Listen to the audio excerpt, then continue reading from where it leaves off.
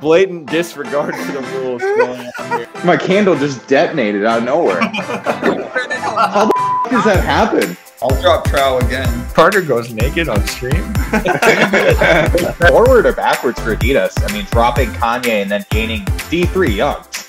I mean, if they were out of line, man. Boys are back. Boys are back in town. We got a great crew. We got Big Bet Barter, Pete Wheeler, David Big D3 Youngs. We got Hoke Slice and Sibo. We got a special guest coming on in just a bit, Oliver Summers.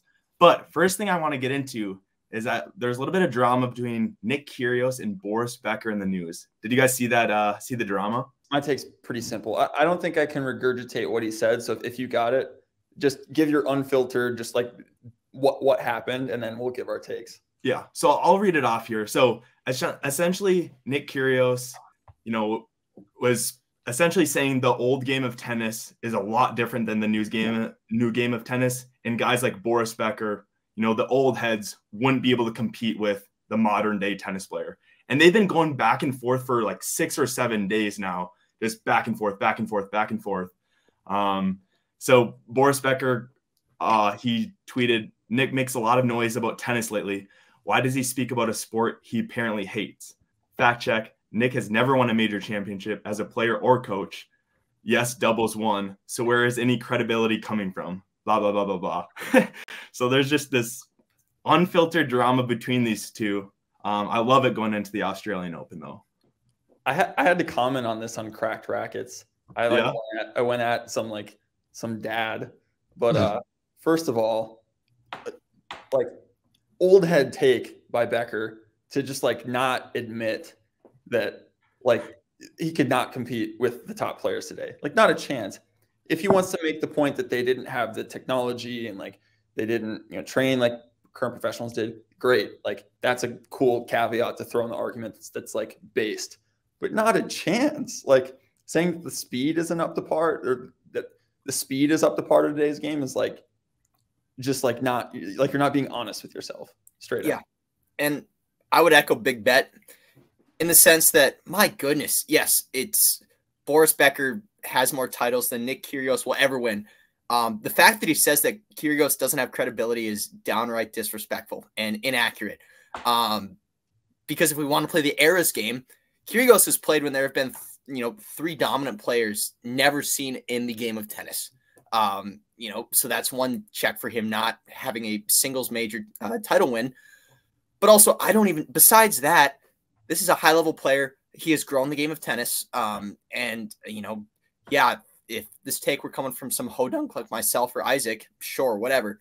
But like, that's just downright disrespectful. And we see this across all sports.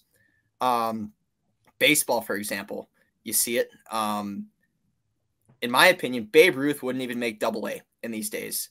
It's so true. Like, that guy would suck. And it's just, human beings are bigger, stronger, faster. Yes, the technology. Yeah, there's a lot more. We're not playing with wooden rackets. Strings have evolved and whatnot. Shoes, you name it. But the game is just that much more competitive across all sports, tennis being included. And so, I mean, Kyrgios is going to be Kyrgios and say things, but, yes, it may piss off, old geezer on Facebook, but it's accurate.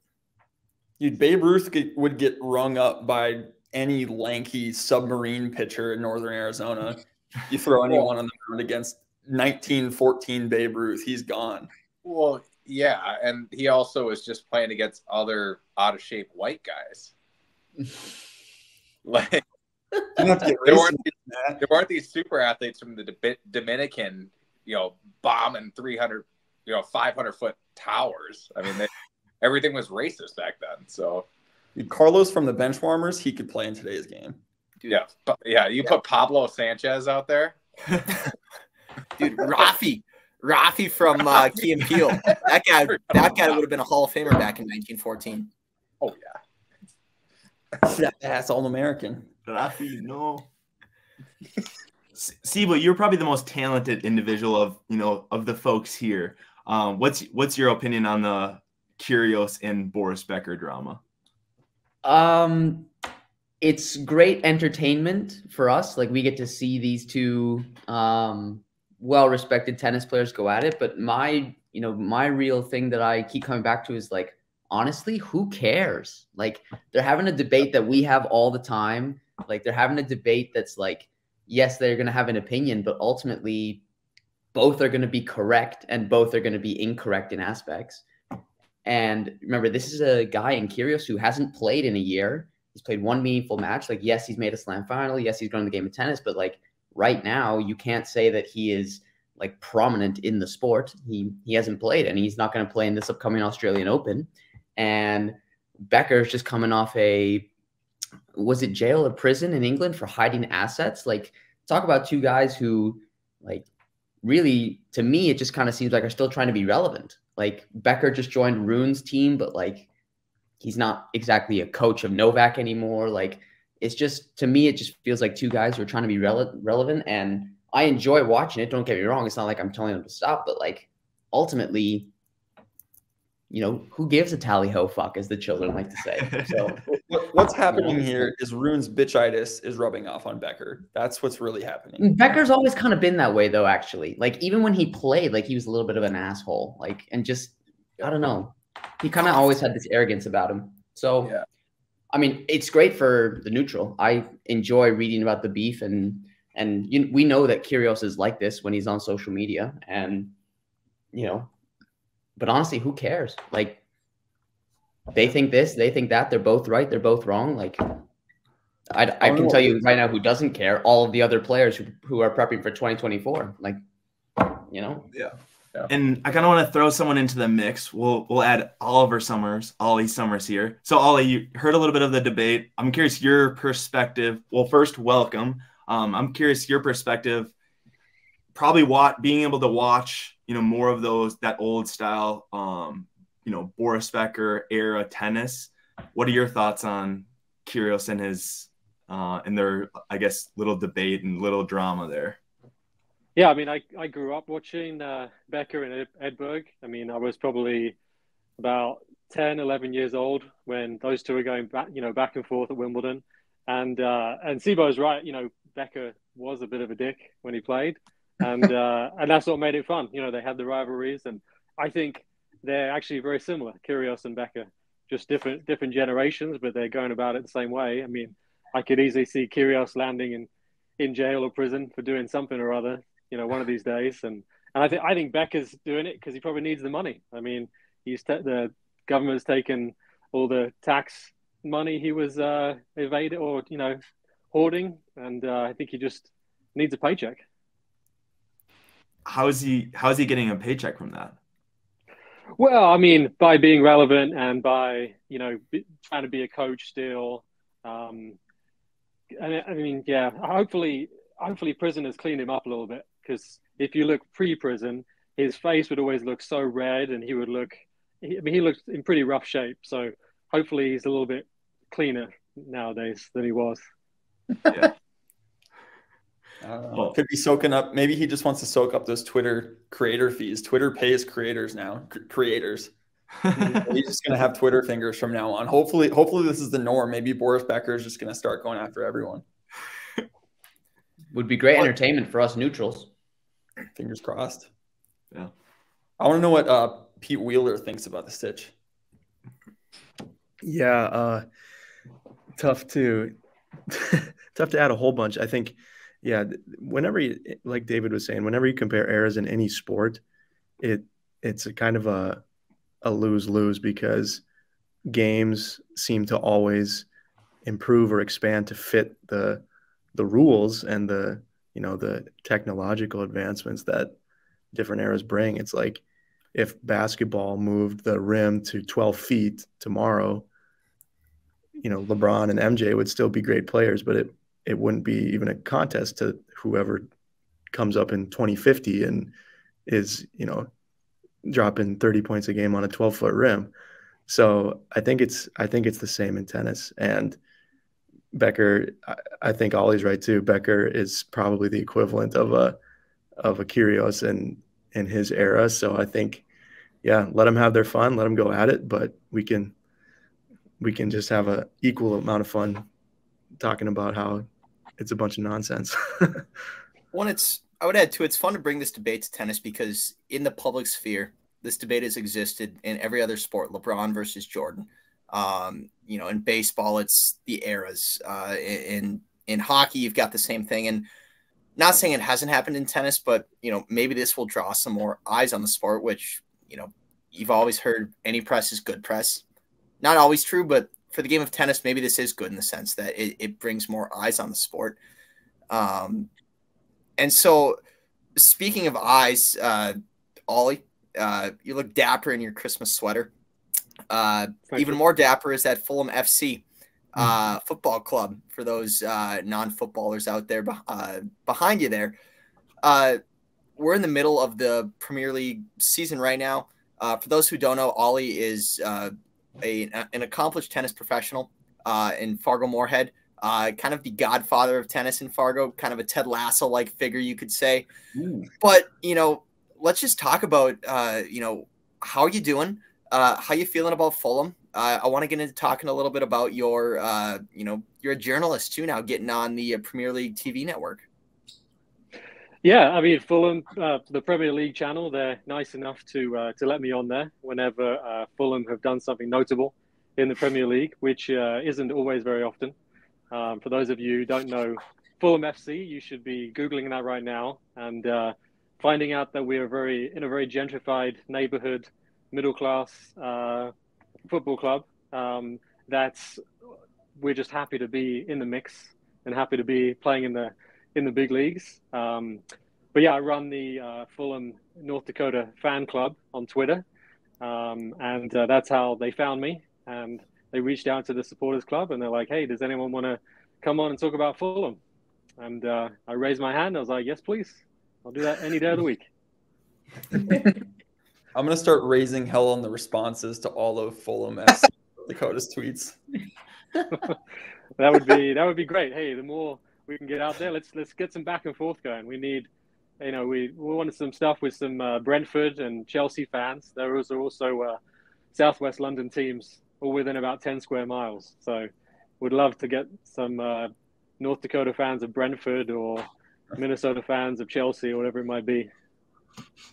And so you should just start going crazy on that account and just shit posting about all the other teams in the Premier League, just roasting them left and right. Just let it go. All press is good press, right? That's right. Call them a wanker. I think Fulham, see, the thing is, Fulham, they sort of they're quite low key. Like I said, they're a fairly gentrified club, so it definitely fits with my coaching style and my demeanor, where I'm probably not going to get into that too much. I'm just going to quietly go about my business and just be happy where I am. That's kind of Fulham to a T. And so Olly, what would you say, like, Premier League, obviously it's one of the most, if not the most followed sporting league in the entire world, globally. Obviously I know you shared with me that was one of the reasons why you were brought on, was that they wanted to get an international perspective of the Premier League. What similarities do you see between soccer fans and tennis fans? And, if you could provide, let's say you're a tennis player, in the upper Midwest, you're looking for a new sport to follow. The Vikings aren't doing it for you because God knows they suck. What's the attraction? What's the bait that you put on the line? I think the thing with football is it's just so tribal. You get into the club and you meet other people all who are like-minded, and you can find them around the world. And they're all on the same page, and you're trying to go after the same thing. And I think that's very similar with tennis. I mean, tennis is also very international, and you have, especially what I've found since I've been over here in the States is that players don't really, or fans don't really care if the player is from their own country. What I found in the UK is that you have to support all the English, all the British tennis players, probably because we don't have very many, so we'll take all we can get. And so you kind of that's kind of more tribal. But over here, you get fans who are just so enamored with a Federer or with a Nadal, and then that's their tribe, And you see people on the tennis courts like me. I'm a Nadal fan, and found out he was making a comeback. So the next couple of days teaching, I was wearing my Nadal shirt, You know, so it's like very tribal. Like I'm a Nadal guy. There'll be a Federer guy. You know, I think that's where it's fairly similar. And it doesn't have to be from your own country. You know, it's just a player that you have an affinity with, and that's the same in soccer as well. You find the club that you have an affinity with, that you like some players on there, and you like how they play, and you like the manager, and you like their style, and then you want to, when you're playing, that's who you want to be like, whether it's soccer or tennis. Well said. And I just want to ask you, in America we like winners. 1776, great year for the country. England.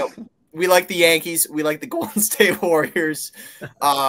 What's that bandwagon team that folks can hop on that's going to automatically win?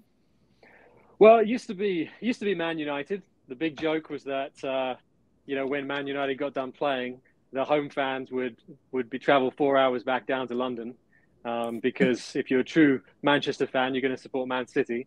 But all those teams are doing really well. Man City right now, that's probably the bandwagon team. You can jump on them. They're going to have success. There's going to be a Chelsea. They're always going to be in the mix. Liverpool, Arsenal. If you never want to win any trophies, you're going to go with Tottenham, because they've always been, top 5 club and never won anything. But they've got a great mascot. But Juve. so yeah, those are the bandwagon teams. But the thing that's been not in the. Ooh. Oh no! Boo! Let's boo him when he gets back. British Airways Internet can't do it. British Airways Internet. Bad internet. British Airways Internet. Sorry, the internet just disconnected you, Ollie. Sorry. Oh, okay. No, what I was saying, there's nothing better than supporting a team for years and years, and then finally they have success, because then you feel like you've stuck there with them for all that time. And I suppose in tennis, that's the same way. If you support a young player, and then you say you're like, oh yeah, I think they're going to have some success. Maybe people have been thinking hopefully that Tiafoe is going to do something, and if he ever does do anything, not that he will, he's never going to win anything, but if he ever does, those who've stuck with him, they're like, oh yeah, see, I followed him from the beginning. Like, that's my guy. Of the young guys now, who do you think has the most chance to win a major? Besides, Alcaraz, now that he has already won one. I'm going to go. That's a tough one, because it's hard to think of any of those guys winning majors other than Alcaraz. Because when everyone else is gone, you're just like, well, Alcaraz is going to be there. He's going to be the next one. He's probably going to dominate. I'm going to go with Jack Draper. Ooh. Lefty. Yeah. What about this? That's my guy. Ollie, do you think Rune will get one major in his career? Yeah, I can see Rune getting a major. Yeah, I can see him getting a French. A French? It's probably a safe bet. Yeah. I think he's going to get a French. He'll cramp up. Yeah, dude, Rune's solid on clay. Isaac, I mean, everyone knows Rune is just insufferable at times, but Isaac just cold take, man, to think he will never win a major. He doesn't have the head to win a major. I completely agree. He's barely 20. So much as Zverev. Like, I don't know. I don't think Zverev's going to get it done either. I think he's going to be kind of like Team was before he ended up, getting huge assists from Zverev on the choke in that COVID U.S. Open final. But I don't know. I just don't see him getting it done, especially if Alcaraz is healthy. I think Sinner is going to be really tough as well. So Sinner definitely gets one at least. And don't forget about my boy Ben Shelton either. No, I don't think he has the.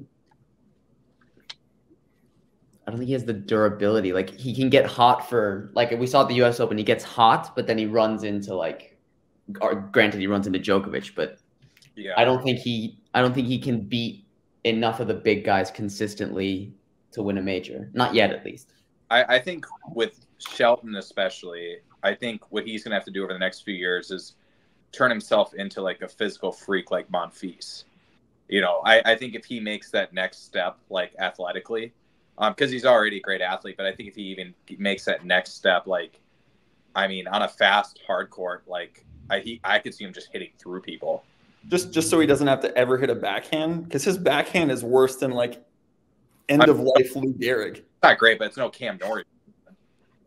Dude, Cam Norrie's backhand is sneaky good. Yeah, it doesn't look good on TV, but it's got that like cheeky underspin to it. It's a nightmare to deal with, I promise. Like, yeah. Well, Manarino is kind of that same way too. Oh, Manarino's a nightmare. Like Manarino, imagine having to beat Manarino in 3 out of 5. Like, that's a nightmare. Yeah, God, that guy's so tricky to play.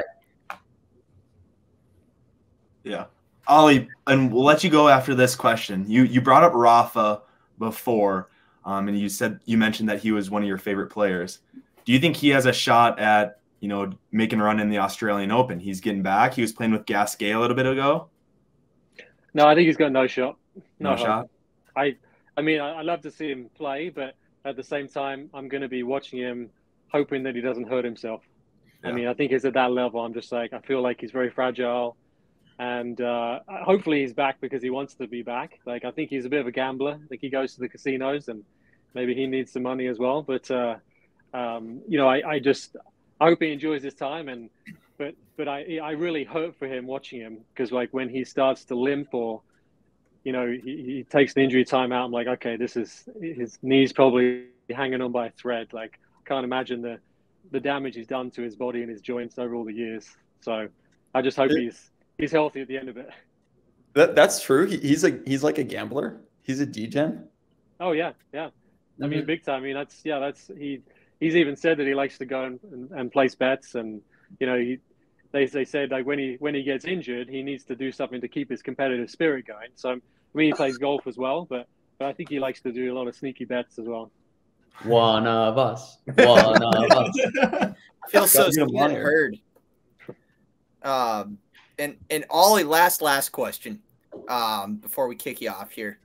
Obviously, it's the holiday season. We brought up soccer, football, as you folks from across the pond call it. Ted Lasso. You know, we talk about growing the Premier League in the United States. That show, I would imagine, had an immense impact on that. You know, I know that you said when you watched Ted Lasso, you saw a lot of Ted in yourself. You've got a fine mustache. You're a little quirky. You are happily married with a child. Ted, that's not necessarily the case. He does have a child, but he's not happily married. But, you know, Ted Lasso is known for his quirky, his quotes, his euphemisms, and advice, suggestions, which are typically good. And I think that people think that you give good advice too. So it's the holiday season. It's the Christmas season, Hanukkah, Kwanzaa as well, Festivus.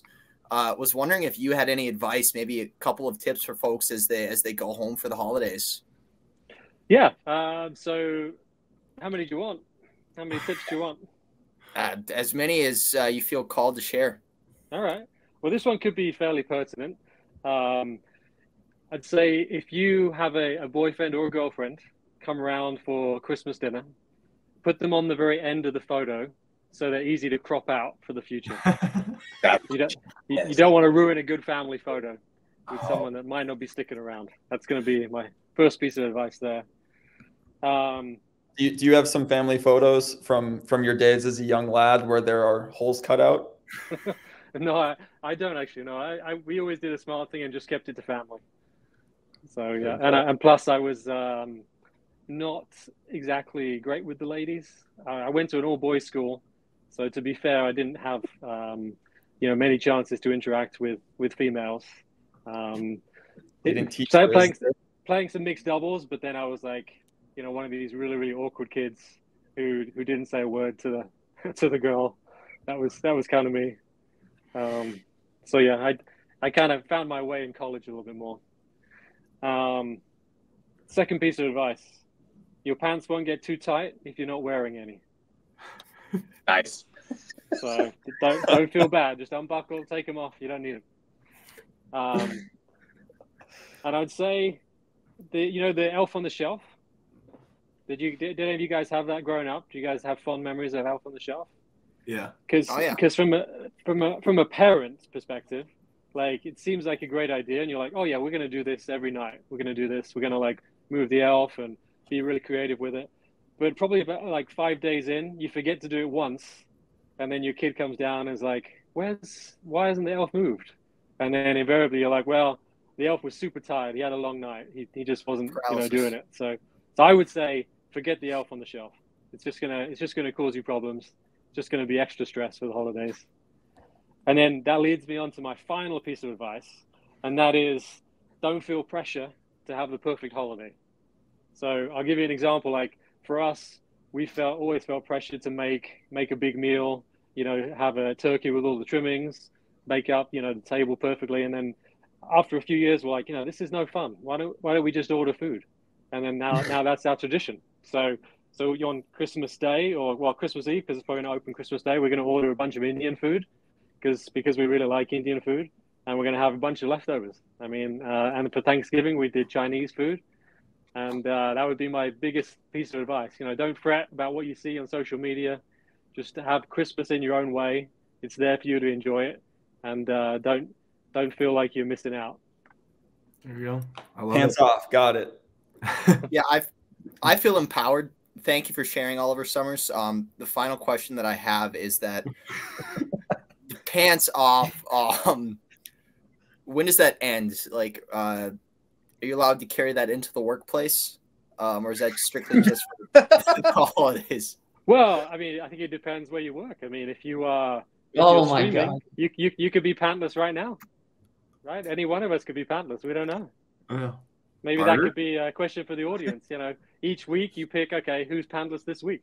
I think That's that actually a would be great segment. Yeah, That's a great bit. I think I actually had my pants off in one episode that was showed on the screen. Correct? It's in our intro. Yeah, it is. So, yeah. All right, Ollie. I appreciate you coming on. Thank you. keep up the good work, guys. See, Ollie. Happy Boxing Day. Isn't that Canadian, David? No, the Brits celebrate it too. I No, think. it's English. It's English. Yeah, Is it? they celebrate in England. My bad. Dave, so transitioning, I want to see this talent that you got.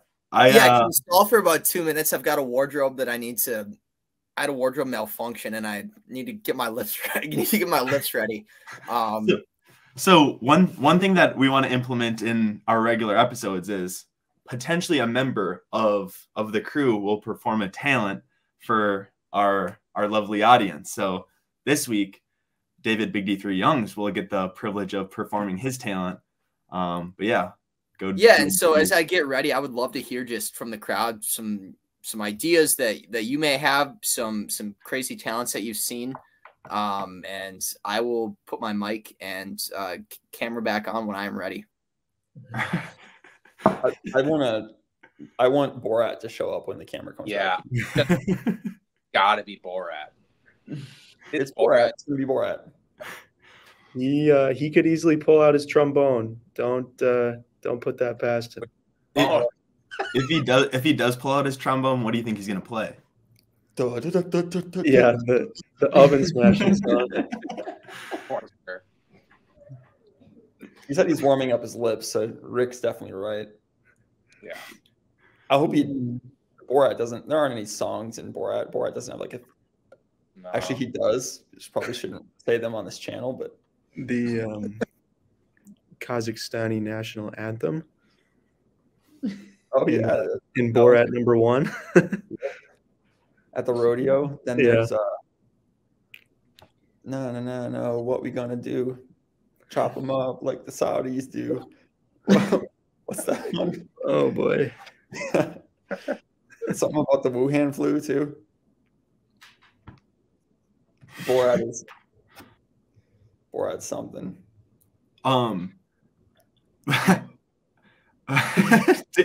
David, am I good to add you, David? Oh God, Like, what's going on? I can only see Oh, this no. right now, but David, are you sure you want me to add you? Like, okay, he's giving me thumbs up. He's giving me thumbs up. Like, bravo. No, what he is! Oh my All right, God. let's hear it. Very nice. I just want to share real quick. My passion for music runs deep. It's actually how I made some of my friends that are on this call. Big Bet Barter and I shared the stage in middle school all-state band, both trombonists. And then Eric Porter and I at the North Dakota High School all-state bands. We had a lot of great times together. I was principal trombone one year. I had an early exit due to food-borne illness, but I heard he did great. And so, yeah, I play the bone. I was going to try to find a cowboy hat, but I couldn't find it, so I'm wearing a helmet. It's the one that I normally wear around. And, you know, we had Olly on, and he's obviously British, and I wanted to remind him when he watches this that America is supreme. So I'm going to be performing a rendition of our national anthem. Oh, my God.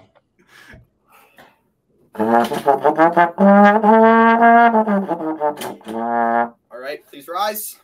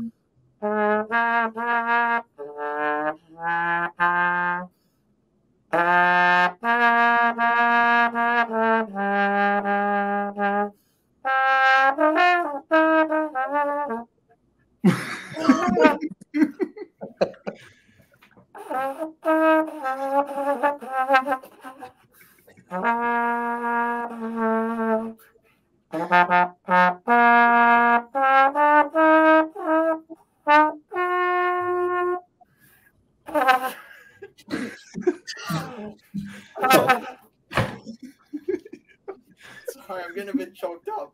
All right.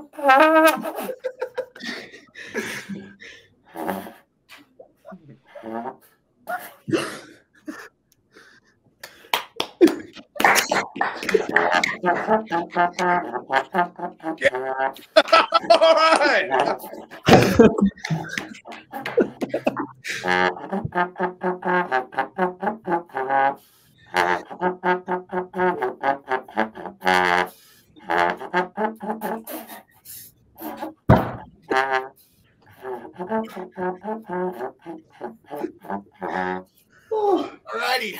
Bravo, bravo. Very good. Thing in about 4 years, but so I apologize to our country. That was rough. I thought that was solid. Thank you. Yeah. Did it help when you were playing with your shirt off? No, I just think that I thought that would add to the theatrical aspect of it. And I'd love a second chance at some point down the road to show that I was once a good boner. I know that Eric can testify, Carter can as well, but, you know, trying to get back into the gigging industry, and I'm going to need a little practice. I don't think any of us are be able to sleep tonight. I'm thinking about the troops.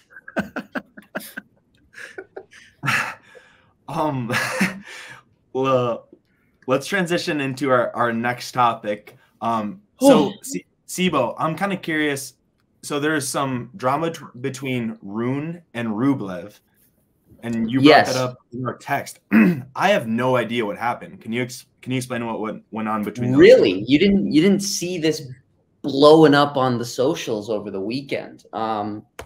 So I don't know if you guys know, but there's this ultimate tennis showdown that is the brainchild of, I don't even want to say his name because he doesn't need any more publicity than he already has, the snake, who you can pay I think it was some obscene amount for like an hour private lesson and like private conversation with. I think it was in the region of like $7,000. I think it was. Correct me if I'm wrong, but he was advertising that, and I'm like, oh my God, get out. Anyway, so it's Ultimate Tennis Showdown, and these guys are playing with like totally different rules. It's 4 quarters, each 8 minutes apiece, and you can have like these point cards that you can play to get yourself extra points during a quarter and things like that.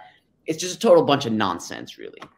And Rublev is playing Runa, and they're in the second set. It's like getting close to the end, and Rublev tries to play a 3-point card to give himself 3 points just because he can. And what ended up happening was the umpire mistakenly played it for Runa instead of Rublev. So then they play the next point. Rublev sees that he is not up in the scoreboard anymore, and he freaks out, and he's like, he spends like 5 minutes like asking Mouratoglou and like the umpire and the referee to like check the replay, and you know, he's convinced that once they go back and see that, you know, they'll be able to reverse the scoreboard, give him the 3 points, and then, you know, carry on as normal. Runa puts on his headset because you have headset interviews in between quarters. He puts on his headset and goes, I don't know what happened. I didn't see it. This is all a shit show. Like things are just going on left and right. And I'm just sitting here thinking, what is the point of this? Like, they're playing and they have like nicknames, like Rublev is like Rublo and Runa is the Viking for no particular reason. I don't know why. And then Jack Draper ends up winning the whole thing somehow. Like, I don't really know what the whole purpose of this is, but it caused a big stir. And I was just like, why are we doing this? Like, kind of similar to the Kyrgios Becker thing. I'm just sitting here like, what's going on with our sport? Like, this is supposed to be like the time where people are getting better. They're in Dubai, like training in the morning and sunshine and nice weather. But here we are in somewhere in London, and Rublev is getting berated for acting like a child for no real reason. I'm just like, what's going on? Yeah, it seemed like that event was put on by like kids or something like that. Yeah, seems like what you're describing is like. Well, I wonder who was putting on that event, and you can connect the dots as to why things were quote unquote a shit show. Well, Boris Becker was in charge of it. Well, it's just like weird to watch too. Like, it's just the thing. The net's different. Like, why is it's like little stuff like that. It's like it makes it look not serious. Like, these are the best players in the world. Why are they playing on a different net? Yeah. That's like an NBA league, like on the off season. Like, oh, we're just gonna make the rims lower because whatever. It's like it doesn't look serious. It's Mouratoglou's attempt to, like, I'm guessing here, I don't know this for sure, but it's his attempt to like make tennis a more watchable, marketable product. And it's like, you don't really need to do that. Like, and plus it's at a weird time of the year when, like, especially here in America, like the NBA season is in full swing, like football season's getting to like the playoffs time. Like, people are going to be more concerned with that. Like, hockey's in full flow. Like, all the sports are like kind of happening right now. And like, you don't really need to try and like throw tennis into that mix. It doesn't make sense. Yeah. And there's at least like, there's so many different things that tennis can do to be more watchable. I think changing, and Isaac has talked about this, changing that camera angle. So you can see like the break of these serves and the kickers, and just because from that angle way above, you just don't see that in the sport. And you don't appreciate like how high over the net they're hitting and how fast they're hitting and how hard they're moving. Like, it's literally a different product when you change the camera angle. I totally agree. I agree with that, but like the common person watching a tennis match, that overhead view is the best view. Like, it might not be an authentic view of like the spin and stuff, but it's so much easier to like track where the ball lands. And I think that's more important for a viewer. Is like, hey, did that ball go in or did that ball go out? Rather than like, hey, this guy's hitting a slice that's just insane. Well, here's a thought, like, because I see I hate to be the I see both sides guy. But no, I mean, yes, Isaac, that's right. But also the way it's displayed right now to the masses does not articulate how difficult the sport is and how good these guys are. Yeah. And girls. At Stevo's point. So I would just say, what are your thoughts on an alternative cast, like a Manning cast for tennis? I don't know if tennis is big enough for that, but get a couple of guys on, get a McEnroe, get somebody who's a big fan of tennis, like Jake Owen, country music star, big tennis guy, like get them on that cast, like with that view. I don't know. Jimmy Buckets. That dude loves tennis, and he'd be great for that.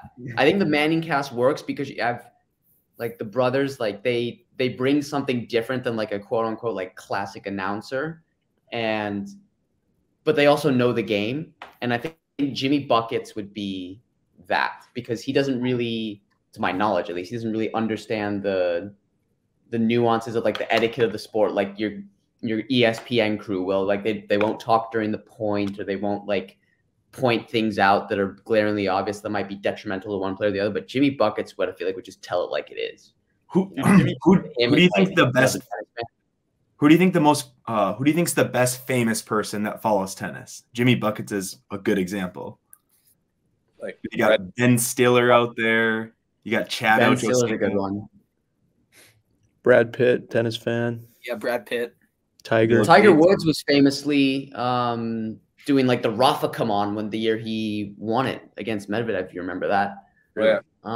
Who also dated Azarenka for like ever too. That's true. Yeah. That's true. Wait, what? Red Foo, the FAO guy. Oh, I thought you said Tiger. Wait, didn't they have a kid together? Is Azarenka's kid not Red Foo's? Oh, that might be. Are they still together? I don't know. No, they're not together, but I'm pretty sure that. I think that's right. Actually, I think they did have. I think they might actually. I think that might be his kid. He's the Party Rock anthem guy. The huge Afro guy from Party Rock. Yeah, Ollie's actually got a picture of him at BNP Paribas. Yeah, he's awesome. But could it be? I think Roddick and Jimmy Buckets would be a sick pair. Roddick's a good shout, actually. Roddick's a really good shout. I would agree with that too, because Roddick has he's got a large social media presence, and I would say outside of tennis too. But he's very much in with it. Obviously society moves forward like a freight train, but like Andy Roddick gets that. And so, yeah, I think him. Agassi could be another good one. He's not as edgy as Roddick, but like he's a well-known name. I just think Agassi's a bit boring, isn't he? Like he just like, when was the last time you saw him in the news apart from like all the great things he's doing for, like with his foundation? Like with his foundation, yeah, that's it's great. Like I'm not calling him like a bad person. He's just like, he's not really like a TV personality. Right. Yeah, that's very fair.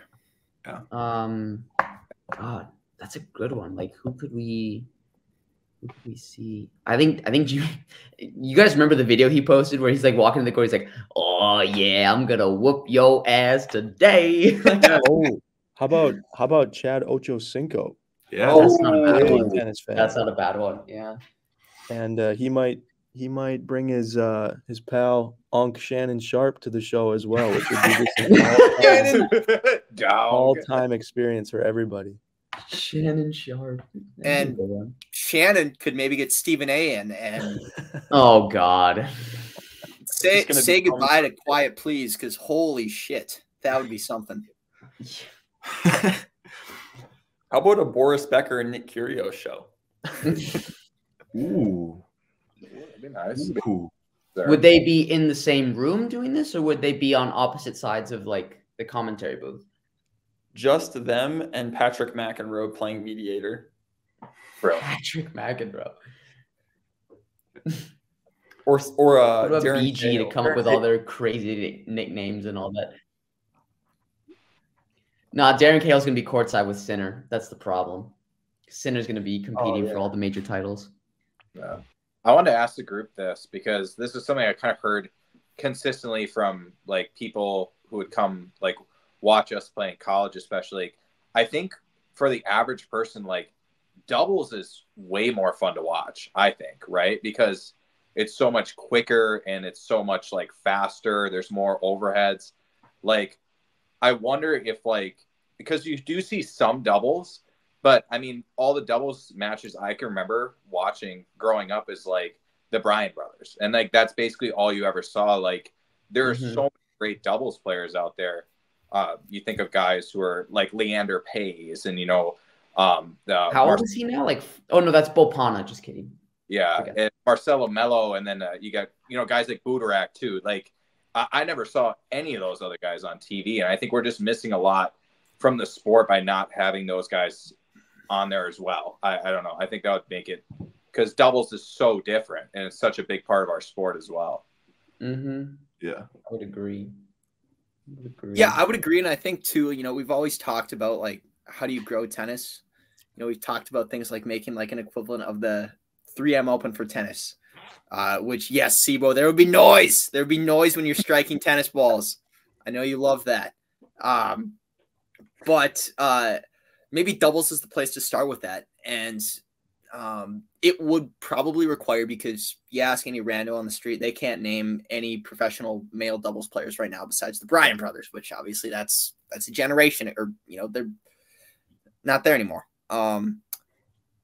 But maybe you bring in, like, you know, Alcaraz to play in the tournament. Maybe you bring in Nadal. Maybe you bring in some of these bigger names that people know. I also think too, like, you ask the average person over the age of 30, like, what do you play? You play doubles, and you just don't see that at a high level on TV. I think that's honestly one thing, I'm going to say, one thing that pickleball does really well is, like, you just see a lot, like, on TV, you see a lot of doubles, like, and people relate to it really well because that's what they do. I don't know. I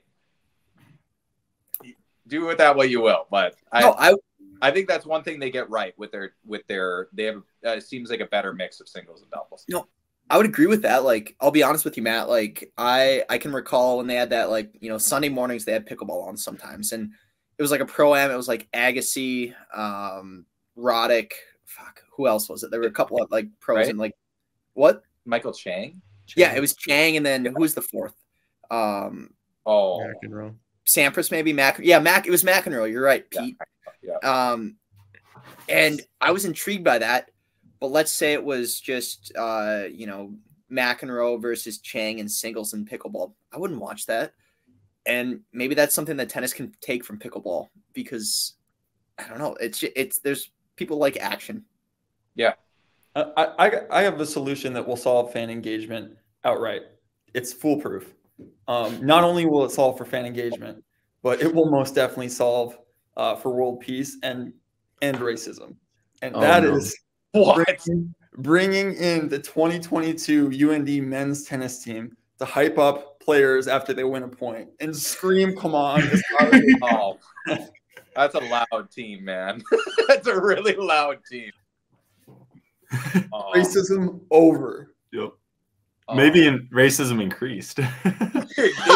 Both ways. That's